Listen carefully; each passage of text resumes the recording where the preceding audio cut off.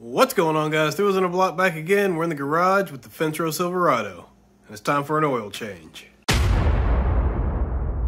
So we're in the garage with the shop truck. This is the 1990 model Chevy k1500 Silverado, and it's time for an oil change. We're gonna go through the steps to get your oil changed the right way the first time. First thing you want to do is pop your hood.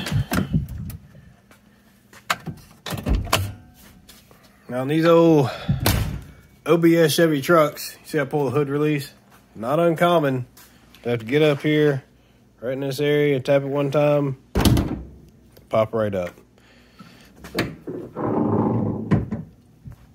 All right, your oil level. Always good to check your oil before you change it. See where we're at here. We're still in operation range. This truck does have a little bit of an oil leak, so not surprised that it's not to the top of the operating range, but it does have a little bit of a leak. That's where you check your oil on the left side, and the oil fill is over here on the right side. You just unscrew this cap. Recommendation for these trucks, I believe, is 5W30. Yep, it's on there, a little bit dusty. There we go, 5W30. So that's where we're gonna fill the oil at. So what we're gonna be using today is the Mobile Super 5000. We're also going to add a can of this. This is the engine restore and lubricant. And mainly just because this engine's got some miles on it. Not really sure how many miles. The odometer says 55,000, but not sure. And we're going to be using the Frigid Ram, or Frigid Yams. Yep. Typically don't use Fram filters. This one was in the truck when I got it. I've changed the oil once since I had the truck, and this filter I found in the behind the seat. So this is the FD3980. The reason I'm going over this oil change specifically is because the procedure is a little bit different on these K-Series trucks. The oil filter is located in a slightly different orientation than it is on the two-wheel drive trucks. So anything that's a two-wheel drive that has a 350 in it is basically going to be the same thing as your Novas, Camaros, all those series of engines. The oil filter is relocated on these trucks to clear the exhaust and, more importantly, the front drive shaft, which you can see right down there. There's a blue filter, just barely, and it's right above that drive shaft. So that's why the oil filter is in a different orientation than vertical. So they kind of catty-cornered it and moved it 90 degrees so it kind of sits off like that from the side of the engine. Let's go take a look underneath and we'll show you exactly what we're talking about. All right, sliding underneath the truck, you can see that's our oil filter located just above the front drive shaft. That runs all the way back to the transfer case. And that's the oil filter adapter right there that's bolted to the bottom of the block. Puts it over at an angle so it clears the drive shaft. Now you can see I got quite a bit of oil leakage up there, which tells me I've got a valve cover gasket that's leaking. So I will have to address that. But right now, we're gonna go ahead and take care of the oil change, and then we will see why my valve cover gasket is leaking, and see if we can get that taken care of. Tools for the job: 9/16 ratchet or socket to take the oil drain plug off. I'll be using an adjustable oil filter wrench you see here. This one I got from Walmart. It's a Super Tech. I'm sorry, it's a Hyper Tough. Used to be Super Tech. I think now it's Hyper Tough at Walmart. But yeah, it's got a 3/8 diameter here where you can put a ratchet or an extension on there. And this is an oil filter wrench that when you swivel it, it moves the legs in and out. So universal. That's what I'm using.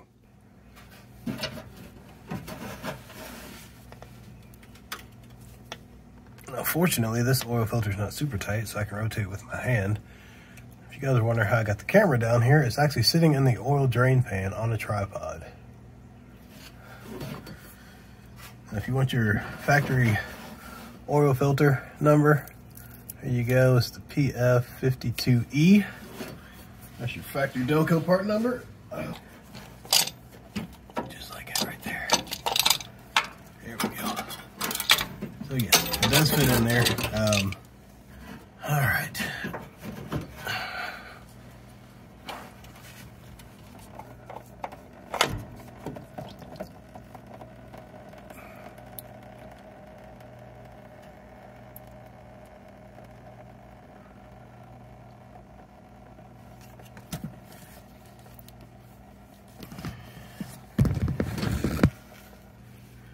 Now you want to take your rag and go ahead and clean up this area where you just remove your oil filter from.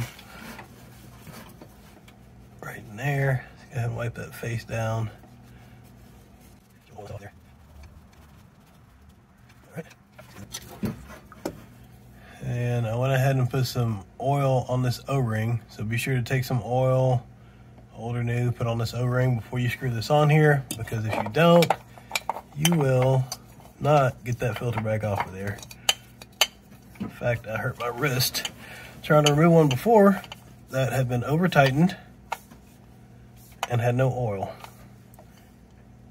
And it was a mess trying to get it off. So there you go, turn it clockwise.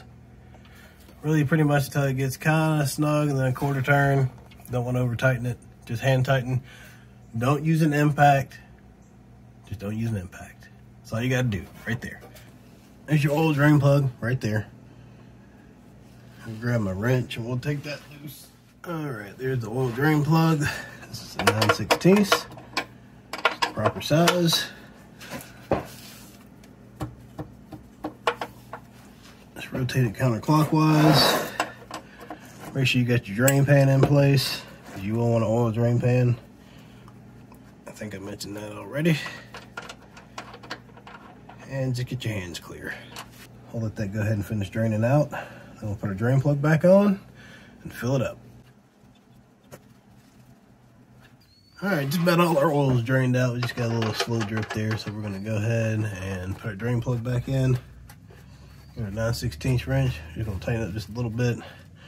Can't remember how many inch-pounds this is, but you just want her snug. Don't go too far. You break it off an oil pan, you have a real bad day. Now, these older drain plugs are steel. They're not this new composite or Chinesium or a combination of steel and cladium or any of that stuff. So typically your older drain plugs are going to hold up better. You can still get a good quality one from a parts store if you need one. But that's it. Now that we got the oil drain, we got the drain plug back in, we got our new oil filter on. Let's go up top and refill the crankcase. All right, I got my big funnel down there in the valve cover where I showed you the oil fill was at. So we're going to go ahead and pour in our engine restore. This is an 8-cylinder lubricant. It's upper cylinder lubricant, and basically supposed to help out with rings, valves, all that kind of stuff. Like I said, this engine was smoking a little bit. I think it's more fuel than oil. However, it never hurts to add a little bit of longevity to your engine. I've used this stuff before. It actually works really well. Used it for years, for a decade, 2 decades, actually. Yeah. I'll pour that in there like so. Go ahead and grab my oil. We're going to go ahead and fill her up. Again, we're using 10W30. This is the Mobile Super 5000. I had a video that I did several years ago. Oil change for a Pontiac Grand Prix. One of the comments was, you never said the weight of the oil. I showed the weight of the oil. I guess I need to say the weight of the oil. I showed a picture of the oil container. I guess I need to say the weight of the oil. So I've said 1030 for this truck. All 5 quarts goes in. Just gonna pour it in. Again, this is why I like a big funnel. You can pour it in pretty quickly, and you don't have to worry about making a mess. And if you're wondering about the additional added fluid level with the additive to the oil, you could run yourself a quart lower and put that in. But what I've noticed over time is it kind of dissipates into the oil. So a half a quart is not going to make that much of a difference, or a quarter of a quart. Let's see. This container is 16 ounces. So, yep, that's your difference. If you want to subtract it out, I'm not going to, because like I said, we have a little bit of an oil leak issue, possibly a little consumption issue, and by the time I hit 1,000 miles or 2,000 miles, it'll be fine. For these trucks, there is no oil reset light or oil life monitor. It's all on the owner of the vehicle. So you got to keep up with your maintenance. These older 350s, 3,000 miles. You can go 5,000 if you want to. I typically go 3,000 on them. They're fine. Usually don't have any issues. Pretty straightforward. So I tighten up the oil fill cap to screw it back in. Now go ahead and mention this while you're underneath your hood. It's a good time to go ahead and check the rest of your fluids. Check your brake fluid reservoir, make sure it's topped off, make sure your brake fluid's not black. That looks good. Checking the washer fluid, it looks good. And the coolant over here also looks good. The engine bay itself does not look good. It's pretty dirty, but we can clean that up another time. All right, that wraps up the oil change for the Fence Row Silverado. I know you're looking like, 3 wheels, that's not the same color as the cab or the rest of the truck. No, it's not. I did not pull all that stuff off and paint the inside of the engine bay. I will pull this stuff off and I'm paint it all black, but I didn't do it blue. So there you go. We'll do that in another video.